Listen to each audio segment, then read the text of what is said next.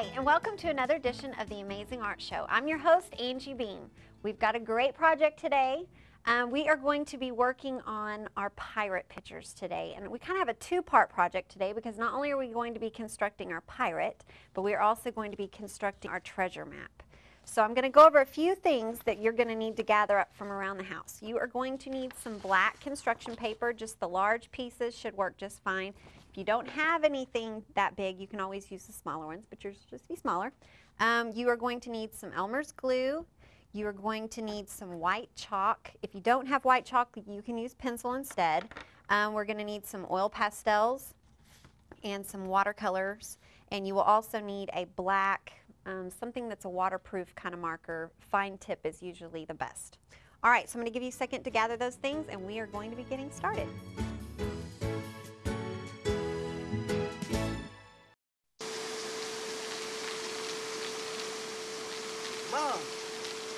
Mom! What? You can't find Ichabod. What?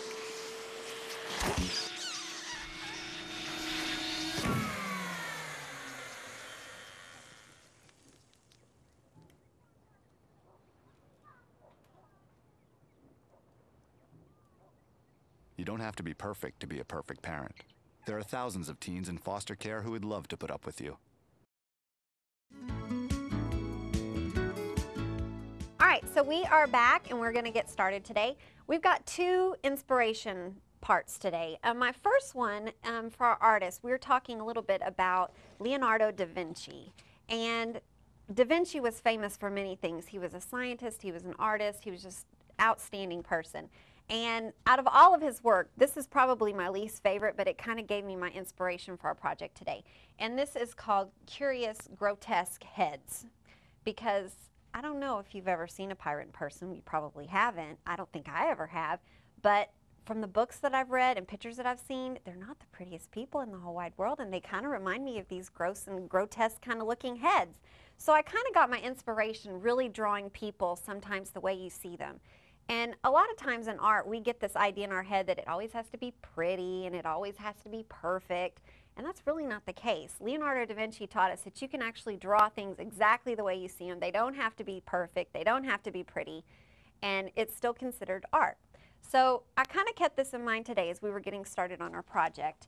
And my other inspiration piece is, this is like my favorite book in the whole wide world, and it is called How I Became a Pirate. I love the illustrations. I love the story. It's just really cute. If you could get your hands on this book, fabulous, fabulous read. And kind of also gave me the inspiration for my project today, as well as I also have just found some random kind of pictures and articles about different pirates. This one happens to be about Blackbeard, and really just getting that kind of grungy, grotesque looking kind of face and the lines that you see on the face and those yucky teeth, because pirates don't brush their teeth, which is very important. And they just don't. They don't bathe, and they've got this grungy hair and facial hair and really fun stuff to draw. So that's our inspiration point today. So we are going to kind of start there.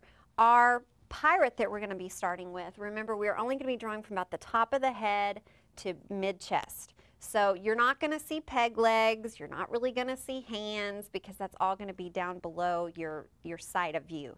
So we're going to get started. Now, I told you in the beginning that you can use chalk or you can use pencil. Whenever I'm drawing on black paper, usually I like to use chalk because you can see it a little better. You can also erase if it doesn't work out the way you want it to. So I want you to think gross, grotesque kind of faces. So it doesn't have to be perfect. I do want you to kind of keep in mind some of those things that we have talked about before about the eye, and you want to make sure that you get the shape of the eye and the iris and the pupil and those types of things. But this is one of those projects where you can really kind of go crazy, and you can have those earrings and teeth are missing and, you know, scars and things like that. So be really, really creative.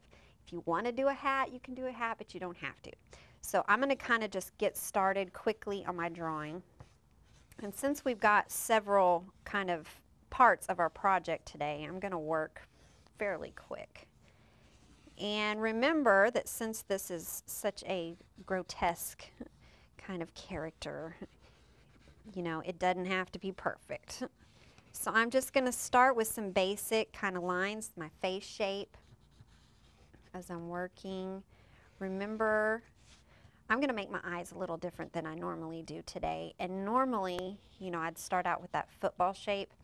But this particular pirate is very sleepy, and he's not had some good sleeping days. So I'm going to kind of add some bags under his eyes. I'm going to make sure, though, that I get that pupil in there and the iris. Remember that your iris is the colored part of your eye, and the pupil is the black dot in your eye that controls the amount of light that comes into your eye. So I'm adding those things. Remember, I talked earlier about what we were going to be using to add color, and you're going to be using oil pastels. But one thing that I want you to keep in mind is that you are actually going to be drawing with glue today. And the reason why I'm telling you that is because it's pretty important for you to really draw big. You don't want to make those pupils in the eyes and the irises too small, because when you go back in there to draw with the glue, it's really hard to control the glue and how much comes out. So do yourself a favor and draw pretty big for this. So I'm coming in, adding my nose shape. My guy, I think, is going to have kind of a mangy mustache, but I'm going to make it kind of curl up. I just kind of think that would be fun.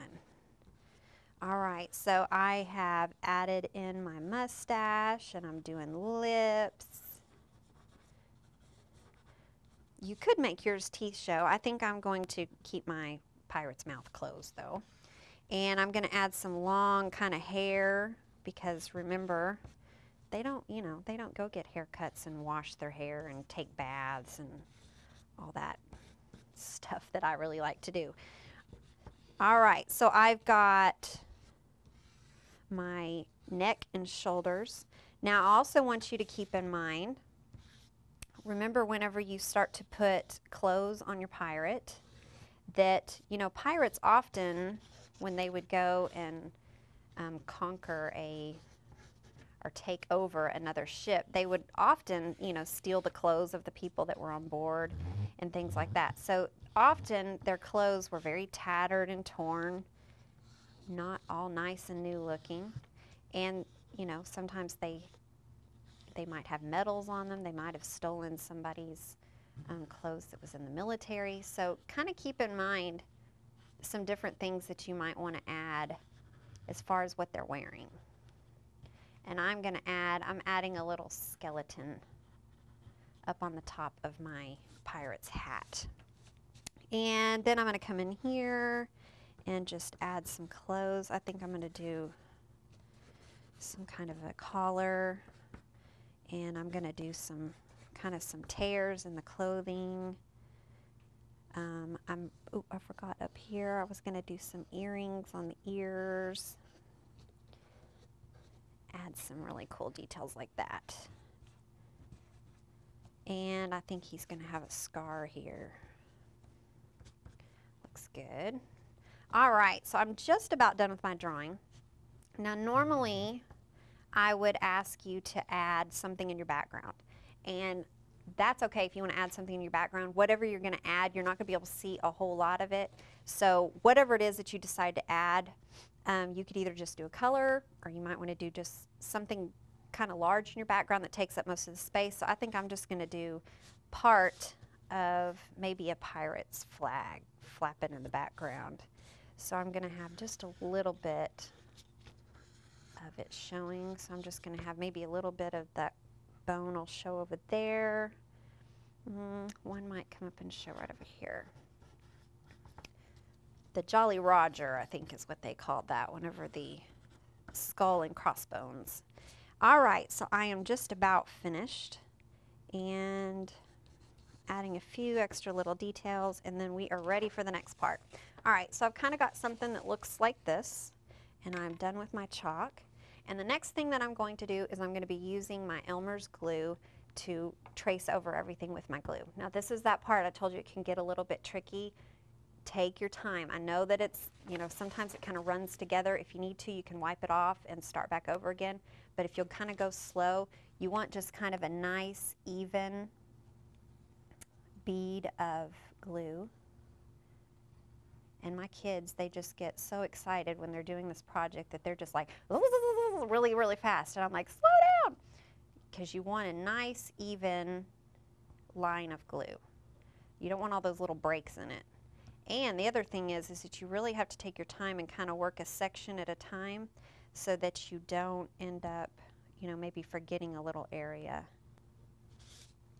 So you are going to continue to do this, and I'm going to kind of fast forward because I've got one that I've already done. You do know that once you get this done, you're going to have to let it dry. So it'll take, you know, overnight it should be dry, and then you'll be ready to go on the next part. So I'm going to switch over and kind of show you what it's going to look like when you get it done and it's dry. So this is my next one, and you can just kind of see the shiny reflection a little bit of my, my pirate, and all these little lines here that are shiny are where the glue has dried. So we are ready for the next part, which is going to be adding some oil pastel. All right, so we are ready to get started on the coloring part. We are going to be using those oil pastels, and I want you to really think about using them really dark. So I want you to really push down on them. Nope, not so hard that you break them, but hard enough that you get some really nice, good color. So I'm trying to decide what color I want to start on here. I think I'm going to start with a little peach. I'm going to start on that skin coloring. Now, one of the really cool things I think about oil pastels is that you can mix the colors. You can mix with crayons, but it's a little more difficult. Now, as you're working, you're going to come across those spaces where you have got your glue lines, and you have two choices when you come to that part.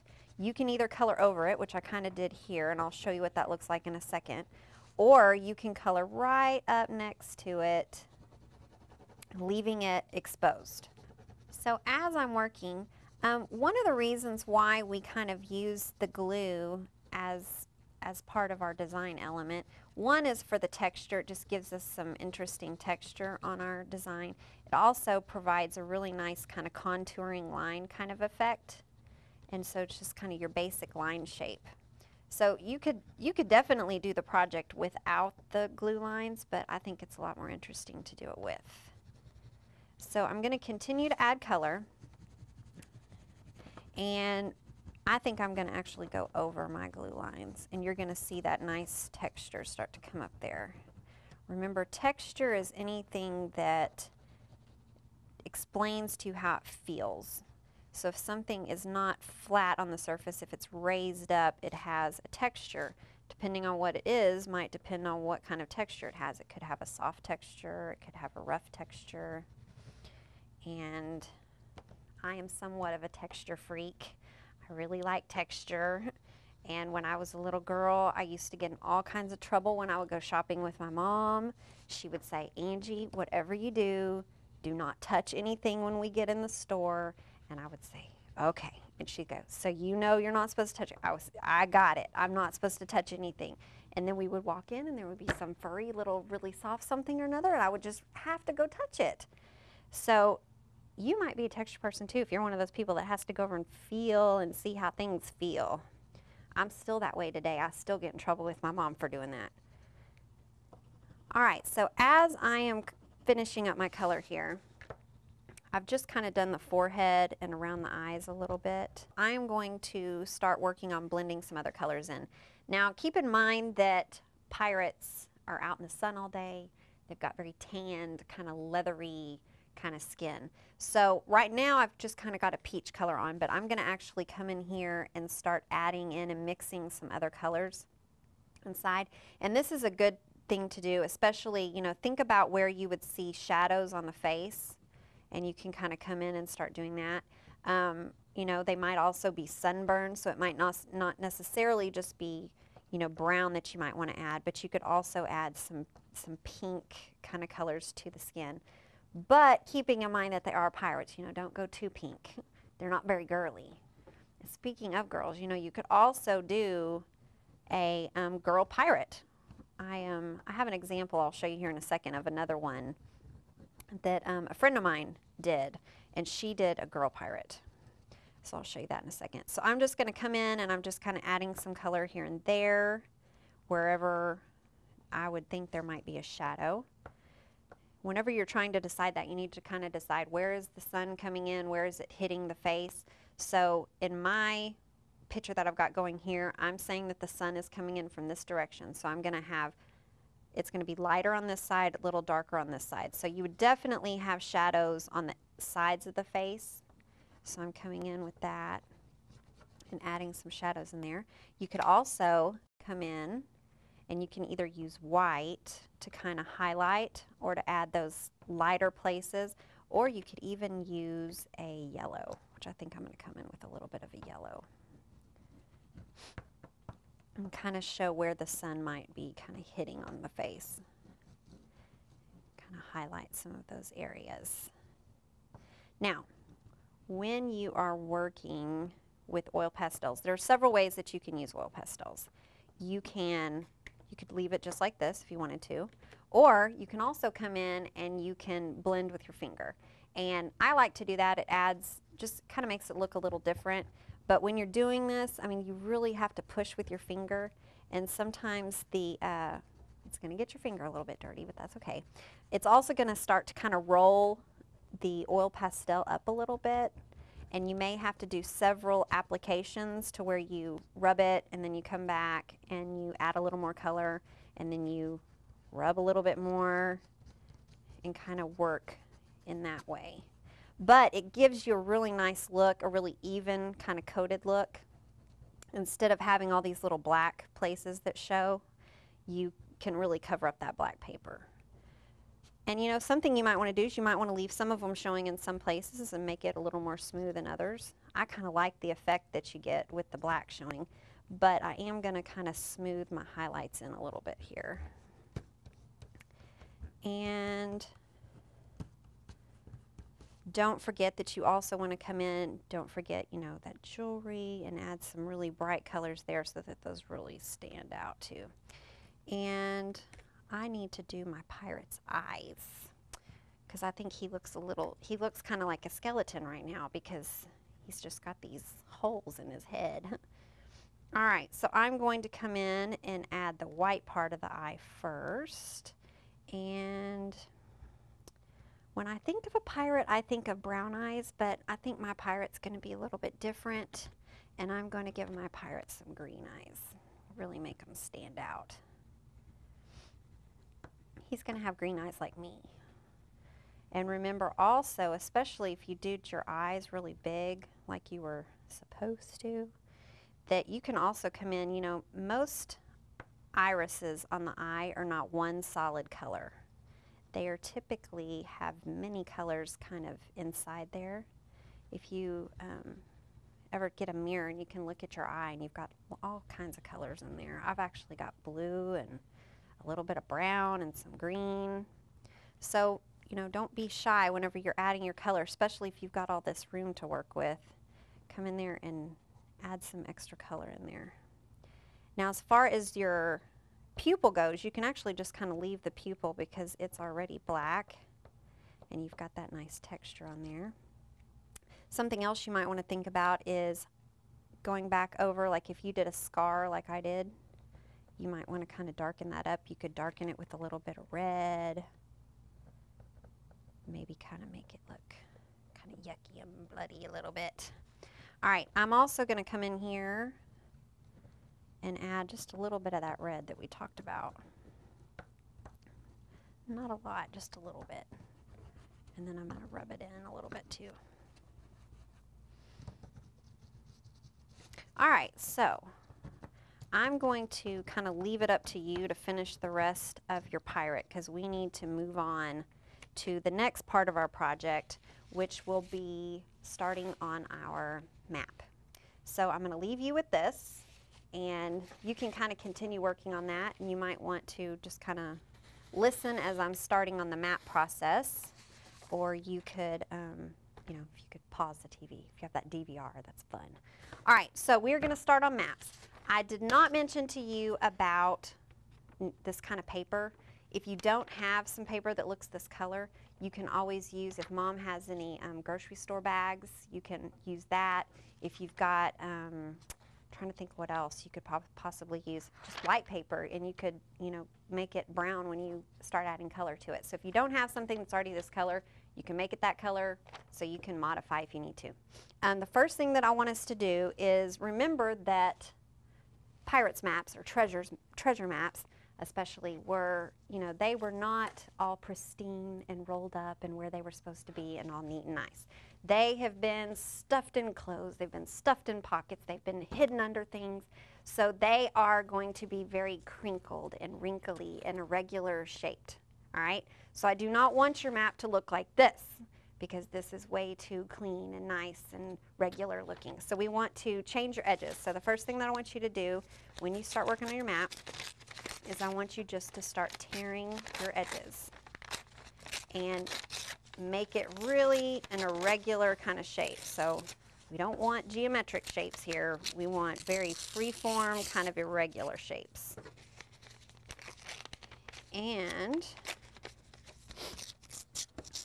try not to tear off too much of it though, because then it doesn't leave you very much room. So I'm going to kind of get a shape about like this. I'm just going to barely tear some of these edges off here because I don't want it to be too little. All right, now, once I've got that, we're not going to need those anymore, and I've got my irregular shape, and I'm ready to start working on my map. Now, I want you to remember, you're going to need a pencil for this part. I want you to really have fun with this, and I want you to think about what would a treasure map kind of consist of. You know, it's not like a normal map. So, but it would have some of those same elements as a normal map. So I want you to kind of think about that. So typically maps are used for geography, and they tell you how to get from one place to another. They tell you how long it'll take, how many miles, that kind of stuff. Our map is going to be more of a, you're going to start here, you're going to go there. X marks the spot kind of a map. So I want you to think about what type of, you know, where would a buried treasure be? Is it going to be on an island? Is it going to be up in the mountains? And wherever it is going to be, you want to kind of think about that. So whenever I think of a buried treasure, I think of, you know, that it would probably be out on some little remote island somewhere. So usually that means that it's going to be surrounded by water if it's an island. So I would add my water. You can also add, you know, maybe some clouds up in the sky, that type of thing.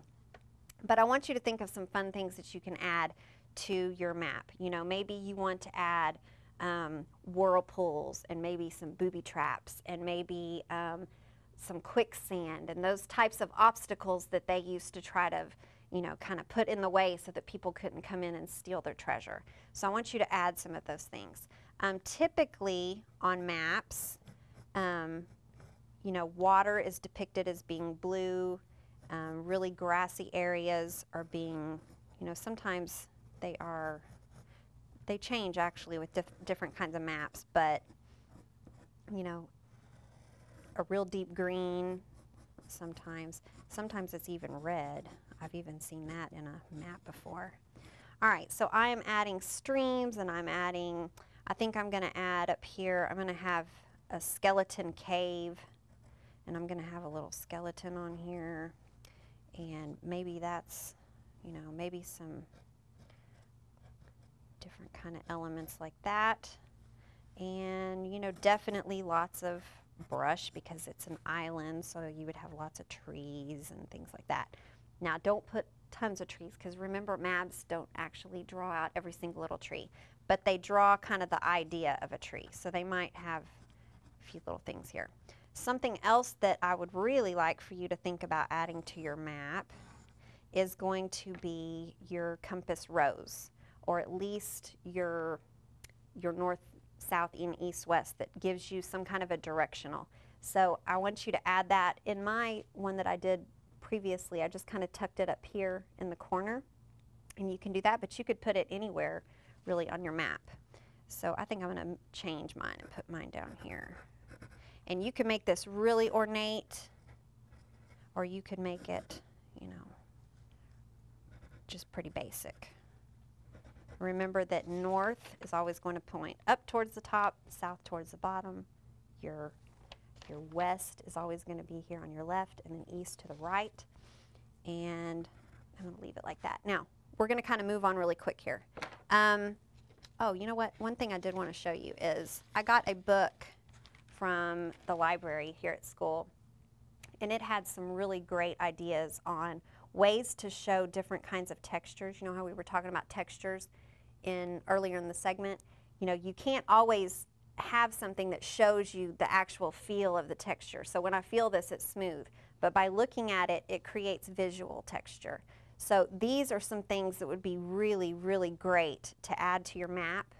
So think about how you want to add those things. And over here, you would have a key, or you would have, sometimes they call it a legend, that explains what those different things might mean. So, you know, maybe on your map you probably wouldn't have an orchard, but you would probably have grassy areas. You might have a cemetery. You might have a swamp. So those are some things that you might want to think about adding. Adding to your picture, a bridge or a river, probably not any highways. We don't want it to be that easily accessible.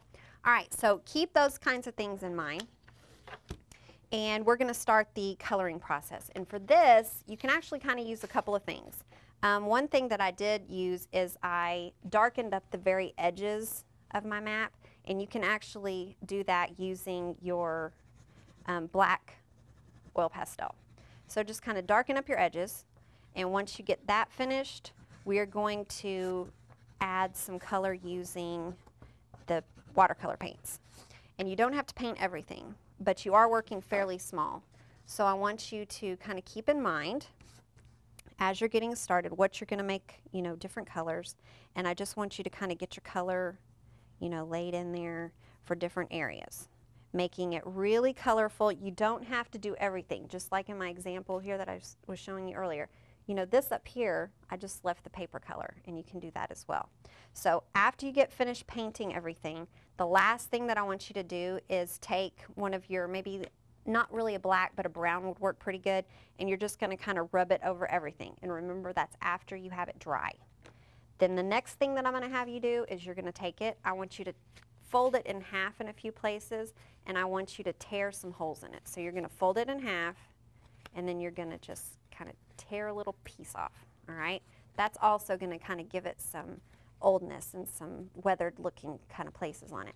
And then the last thing you're going to do is I want you to crumble it all up. All of my kids go, no!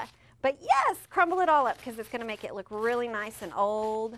And those places where you had rubbed the oil pastel on there, you can kind of smooth your wrinkles out and go over them, and it's going to actually make your wrinkles stand out even better. Once you get finished, you can take your pirate picture that you have all finished, and you can take your map and you can attach the two together, and this is a fabulous, fabulous project to hang up on the wall. All right, let's do our art quote for the day. Learning never exhausts the mind. Leonardo da Vinci.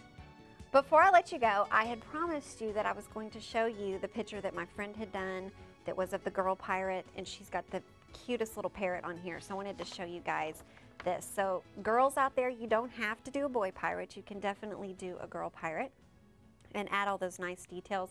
She's got some really nice, like a little headband here and her curly hair, and she's also got the Jolly Roger showing a little bit in her background. So I hope that you had as much fun with this as I did. Now go out and make some amazing art.